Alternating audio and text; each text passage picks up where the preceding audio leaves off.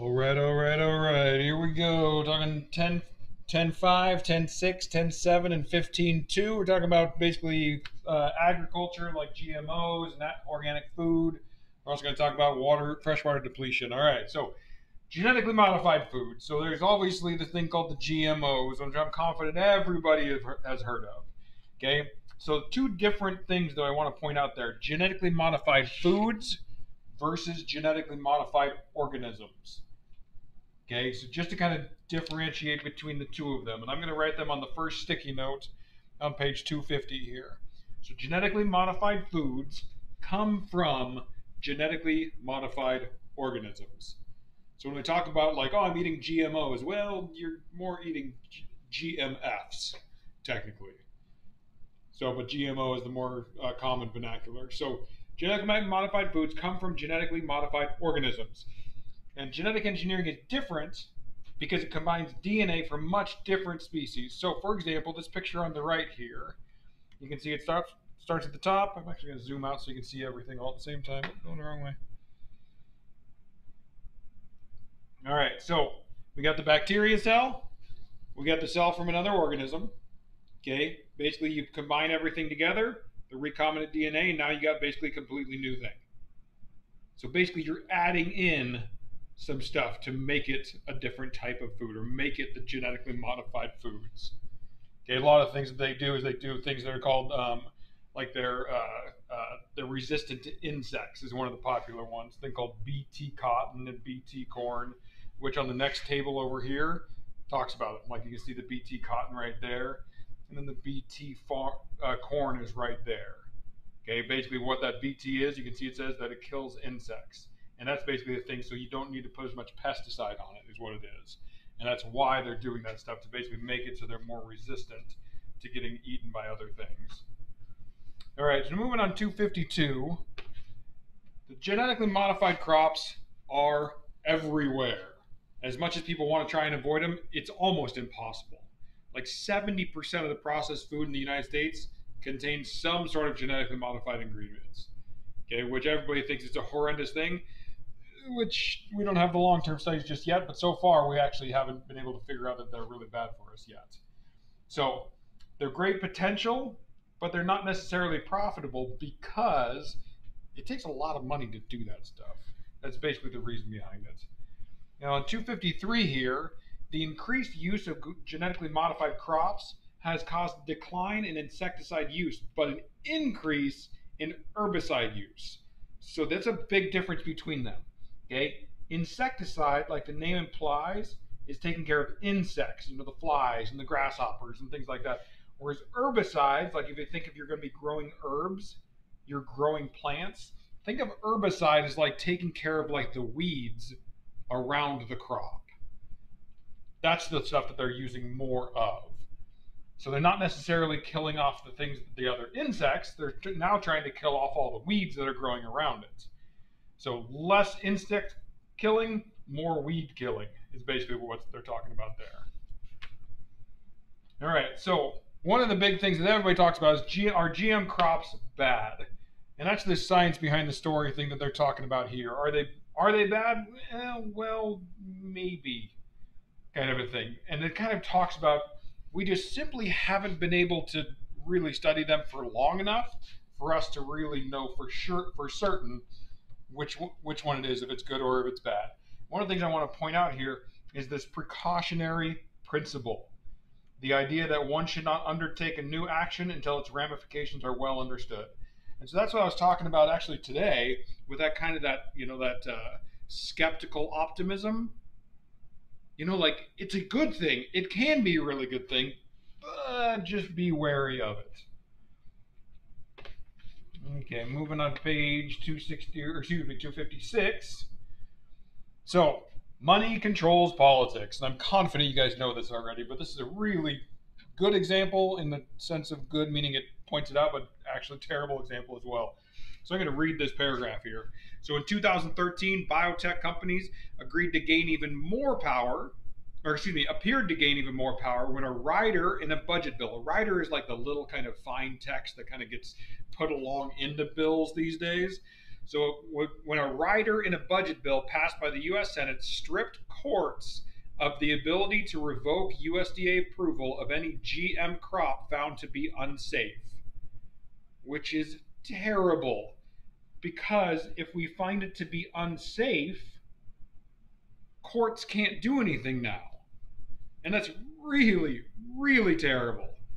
So it's dubbed the Monsanto Protection Act. And this Monsanto, they were the guys, kind of the first guys to really take this GM stuff to the extreme. So the Monsanto Protection Act, by its critics, it inspired a groundswell of opposition from food safety advocates and citizens who viewed it as a violation of the government's system of checks and balances. The provision expired after 6 months, thankfully. So basically what they're saying is they were freaking out because the government is supposed to protect the people, but now they're dropping that. So next I talk about organic farmers may get hurt from GM crops blowing into their fields, and then they can be sued for the same reason, which is even worse. Where is it here? Go down just a little bit. This first came to light in Canada, so on, so on, so on. Where's it talk about it? When Schmeiser, who's the organic farmer, harvested his seed and replanted it the next year, many of the plants that grew contained Monsanto's patented herbicide tolerance genes because that stuff had blown into his farm. Monsanto sued him, and the court sided with Monsanto, ordering the farmer to pay the corporation $238,000. So this quote up here I think is really good. Farmers are being sued for having GMOs on their property that they did not buy, do not want, will not use, and cannot sell. Which is just a terrible situation for those farmers to be in. So the US actually doesn't require the labeling of food. So when you go to the store, it's not required for them to tell you, yes, this is GMO kind of food, or yes, this is organic. The organic people want you to know that, so they put that on there, but they're actually not required to do that. And so this, again, goes back to consumers having all of the information, talking about that neoclassical economics. We don't have all of the information, unfortunately, which makes it so the economics doesn't really work out very well. All right, so now we're moving on to organic agriculture. And we talked about this a little bit the other day, talking about like they still use pesticides. So you can see a whole bunch of different things here, kind of like the criteria they have to meet. Where is it? Most conventional pesticides are prohibited. Pests, weeds, and diseases should be managed with biocontrol, mechanical practices, and approved synthetic substances. So they can still use pesticides, but they have to be approved beforehand. They also, which I like, they aren't allowed to use synthetic fertilizer. So they only use the crop rotation, cover crops, animal or crop waste, or other approved synthetic materials are allowed. So I like the fact that this is basically biggest little farm is what we're talking about happening there, thankfully. All right, now this science behind the story, I like this one because they're talking about how productive is organic farming and kind of against the conventional farming. And this chart, I even have a little sticky note there. This chart summarizes organic farming really well. So you can see the organic is in red, the conventional is in kind of the orange color. Okay, the last two I think are really impressive. Okay, energy input, you can see there's a lot more energy needing to be put into the conventional farming compared to the organic. Then the greenhouse gases, there's more for the conventional than for the greenhouse gases, which I like a lot. This is kind of some of the stuff that's talking about how organic agriculture is thankfully kind of starting to catch on. And then we watched Dirt the movie. Look at the dirt difference. How kind of dark and rich that is, whereas that look is basically looking like it's getting stripped of stuff, getting stripped of its nutrients. Alrighty, so this basically talks about organic agriculture is on the rise. You can see some charts here that's talking about, you can see like the certified or operations, cropland pasture. So you can see basically it's starting to increase, luckily. Now the big question though, this is on page 261, can organic agriculture feed the world? Not yet. We are getting there, but not yet. And basically the organic yields about 80% of the conventional farming. because of that GM stuff, they have made crops grow faster, so they can get 2 harvests instead of just 1. All right, next we're moving on to sustainable food production. So I don't have any notes on the next 2 pages, 262 and 263, because this is basically, think back to Dirt, the movie. They talked about these. They talked about the farmers markets. They also talked about these community-supported agriculture. So like you pay a monthly fee or a yearly fee or whatever it is to have access to their food. They talk about sustainable agriculture. There's a really good diagram over here how this kind of rice has been used to kind of demonstrate how sustainable agriculture has worked in the past and is still currently working. You can see the rice there, fertilizes it with the waste, nitrogen goes in there. You can see how it all kind of fits together. So everything works and everything is sustainable, thankfully. All right, so now we got to jump to 15.2. Okay, 15.2 is solutions to depletion of fresh water. I'm on page 402. So, solution to depletion of fresh water. So we got increased supply, or we got to reduce the demand. Those are basically our 2 options, is what we got to do. Those are our only options. We either somehow find more fresh water, or we make it so we don't need it as much. Both of them are very difficult. Obviously, not good in the long run, because basically then we're just like tapping into deeper and deeper and deeper aquifers. Basically sucking the world literally dry.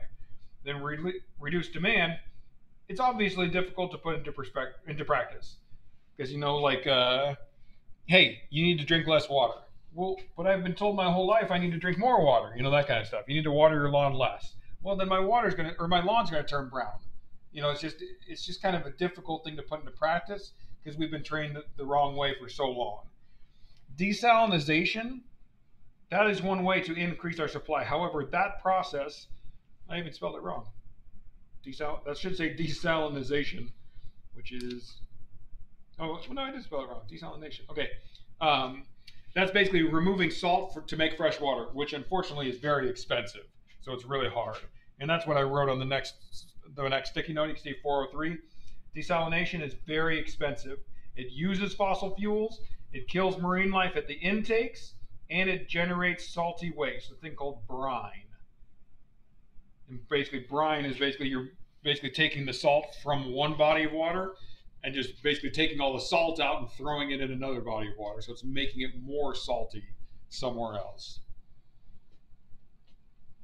We can also reduce the demand, like we were talking about. So next we could change the agricultural demand by installing the drip irrigation, which we've talked about. That basically then the water isn't lost to evaporation. The water isn't lost to just overrunning. You're taking it right straight down to the roots, thankfully. Residential solutions. Rainwater harvesting, or basically, I'm not sure if you've ever seen those big rain buckets.